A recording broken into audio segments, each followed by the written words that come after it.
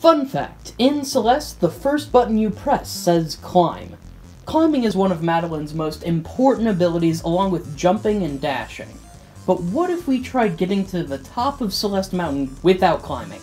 So let's find out, can you beat Celeste without climbing? Now, of course, what substitutes as a climb? I would say that it would be pressing the climb button, but we know for a fact that it's impossible to beat the game by doing that. Why? Well, in the 5th chapter of the game, we need to take Theo and bring him to the end of the chapter, and the button you use to pick him up is the climb button, and there's no other way to make him budge. Even if we access the B side earlier in the level that would let us alternatively complete a harder version of that chapter to continue, Theo would still be there stopping us from progressing. So what do you suppose we do? Well, if you played Celeste enough to have completed every C side, an extra difficult version of each chapter, you will unlock the ability to turn on variant mode. This mode allows you to do a bunch of cool things, like make the walls and floors have less friction, turn yourself into the antagonist, and not let you grab. So what differences does the no grab variant have against not pressing the button? Well, of course, you are able to grab Theo, but there's something else that pressing the grab button does what this variant can also do.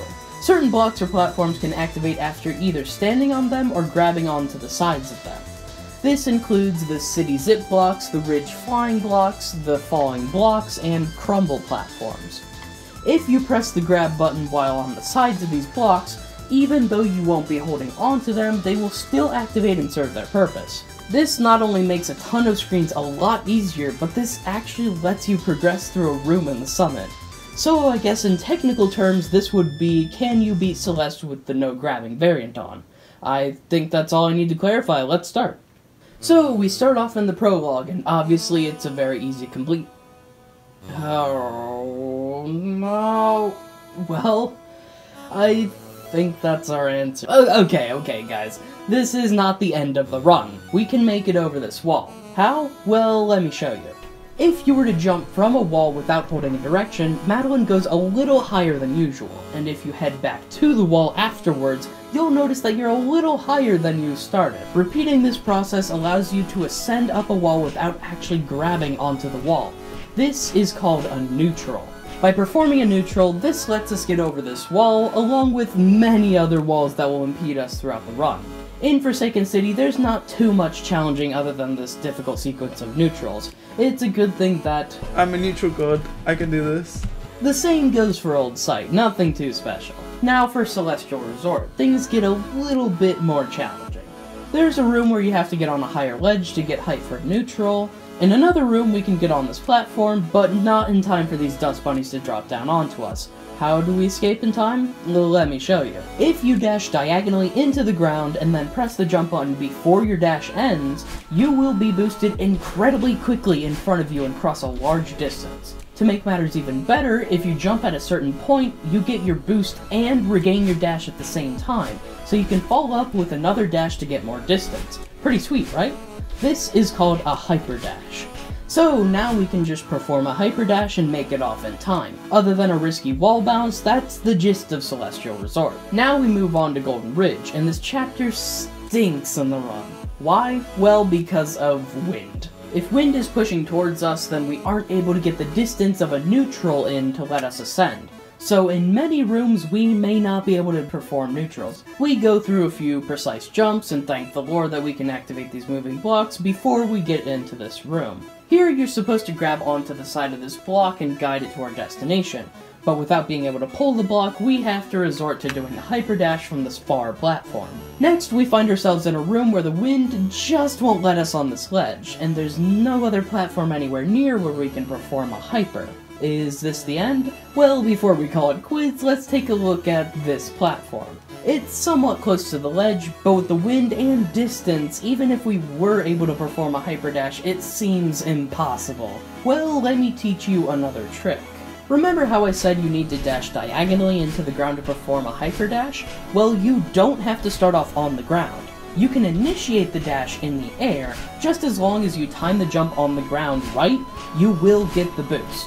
When you perform a hyper dash starting off in the air, this is called a wave dash. Unlike hyper dashes, wave dashes don't restrict you with a large amount of ground. All it takes is a small part of the ground to land on. So, with this knowledge, what can we do? Well, we can get on top of this platform, do a small hop, and perform a wave dash.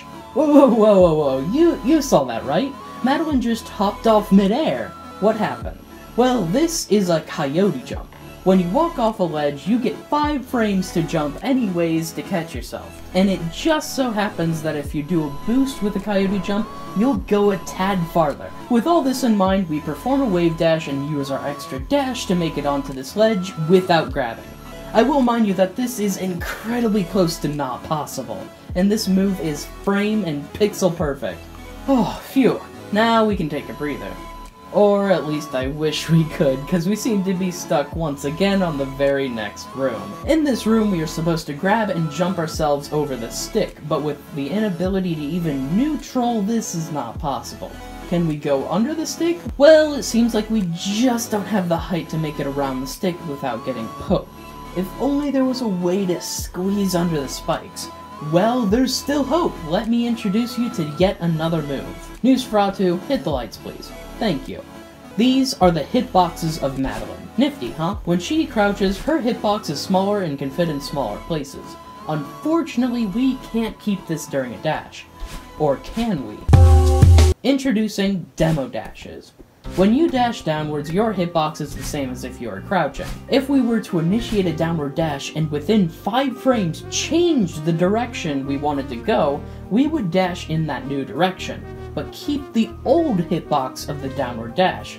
So essentially, we can now do a dash that lets us squeeze through smaller places with a smaller hitbox. But will a demo dash be enough to make it around the stick? The answer is yes. After performing the most optimal demo dash under the spikes, timing it so that we uncrouch once we make it past the stick, and let the wind carry us back to the other side of the stick, we can now manage to jump from the other side of the stick and make it through the room. In another upcoming room, we once again have to perform an insanely precise wave dash. When will it give us a break? Well, not now, since it started giving us extra strong wind. In this room, we can't just climb up this wall, and doing a hyper dash from the platform just doesn't give us the height we need. So what's our next move? I'll show you our next move, and it's called a super dash. A super dash is very like to a hyper dash, but in that instead of dashing diagonally, we dash horizontally. With this, our boost we get does not go as far, but it brings us higher. By performing a super dash on this platform instead of a hyper, it gives us the height that we need to reach the ledge. After this, other than some 200 IQ snowball manipulation, we've reached the end of this wretched chapter without climbing. And now we've reached the Mirror Temple, and there's surprisingly not much of a challenge here other than a few precise movements here and there. So I guess this gives me a chance to show off a skip I do in this chapter. In this skip, we're trying to get from here to here. How do we do that, since the spikes are too high for us to even super dash from? Well, there's a way to give us some room to get the height of a boost over the spikes. When doing a hyper or super dash, if we were to point Madeline in the opposite direction of the dash when she jumps, she will turn around and perform the dash in an opposite direction. So with this technique, we can perform a reverse super dash and give ourselves the room and height we need to make the boost over these spikes and dash on the ledge. Oh yeah, don't forget the neutral. With everything that we know, reflection is easy peasy. There's not much I can really show off that's too impressive. And now we've reached the summit, where many of the rooms are going to be more vertical, which is not a good sign. Many segments seem quite simple and doable now that we've learned so much during the journey. Good job, Madeline. And to ruin the fun, we have to revisit Golden Ridge components. But luckily, the only dumb stuff is a demo dash to squeeze under this wall. And after Golden Ridge comes Mirror Temple, and we just have to make a tight squeeze between these spikes, and we're off to head to the summit section. Well, there's this room, and it's a really big roadblock for us. So, let's go over this room in detail, specifically this point, the point that's impeding our progress. What we are supposed to do is dash onto this wall, climb it up, and dash onto this moving block that zips to one end whenever we perform a dash. Once we climb onto it, we're supposed to wait it out as this block slowly recedes and carries us to this far spring that lets us continue. Now let's take a look at this through the eyes of us, who are not allowed to grab. We are not able to climb this left wall very quickly, but luckily we're able to perform neutrals here. Now we could try dashing onto the side of this block, but there would be no point as it can't carry us back to the spring.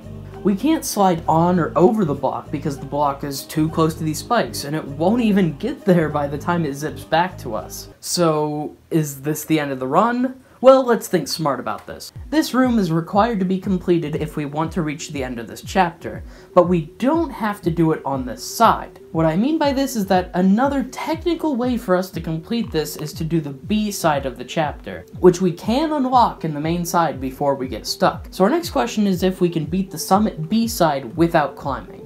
The short and honestly unsurprising answer is no. There are tons of points in the Summit B-side in which there's undoubtedly no possible way of progressing without grabbing onto the wall. I guess I should have expected such a thing from a literal harder version of the chapter. So with the B-sides not being an option and this room literally slapping us in the face, the question I'm sure you're all asking is this the end of the run and where the conclusion sets? It's hard for me to say it, but there's no doubt in my mind that the answer is nope! You heard me right, it does not end here. I'm not letting it happen. Spoiler alert, this room in Summit A side is possible without grabbing. You may be thinking that I have a card up my sleeve that I've yet to show you guys, but the cards I'm pulling are all the cards that I've already shown you. To reiterate, the way I'm going to beat this room uses a combination of every trick that I've taught you in this video. Are you ready for the answer? I'm gonna need to take a deep breath for this one, but here we go.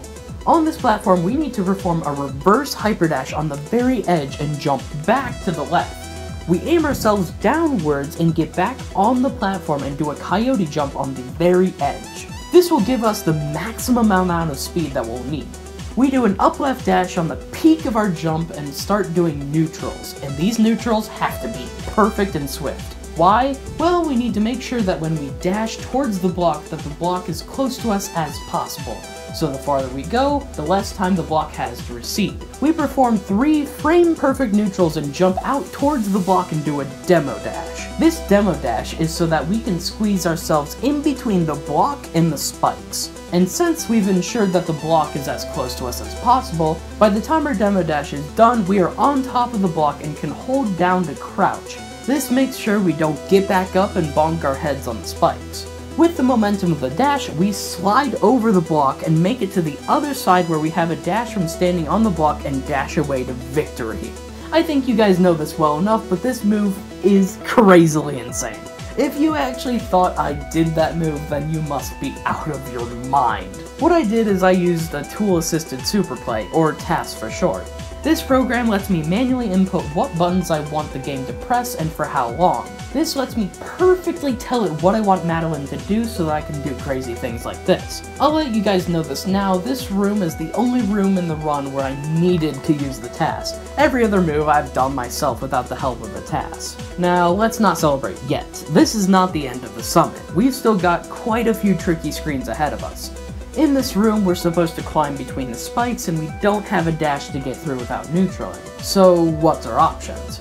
Well, it's actually possible to conserve a dash by only doing a single demo dash to get around the block.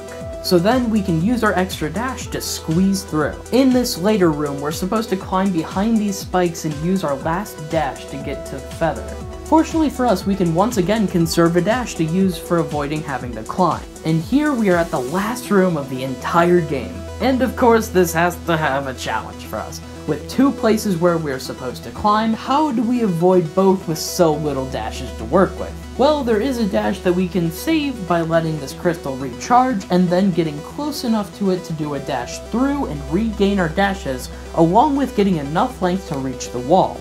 With this extra dash, we can dash through the spikes and do a wall bounce so that we get the distance to dash and jump around these final spikes. And from there, we have finally made it to the top of the mountain, meaning that it is in fact possible to beat Celeste without climbing. As much as this challenge looked extremely difficult, I had a lot of fun playing Celeste with a whole new set of rules. There's still a possibility that some of these tricks could be shown to be done even easier and more efficiently. And maybe even get to the point where people start speedrunning it. But let's not give our hopes up. Also, I'll be honest, I knew this was possible for years. How? Well, because of this amazing video by Spirialis. He ran the game by only doing 2 climbs, and both of those climbs were for activating blocks that needed to be activated from the side. This was done because the variant mode wasn't introduced at the time. This guy went through really tough dedication. This run is 4 hours and 53 minutes long, and he spent 2 hours and 40 minutes of it all in that insanely hard room in the summit. Do you believe me when I say it's incredibly difficult now? Another big thanks I want to give is to Marco Sanchez, a Celeste mapper, for making this green screen map for me. Well, if I missed anything, or you have any questions, or you just want to ask me out for a late Valentine's, let me know in the comments below. But other than that, that's all I have for you guys. Run along now.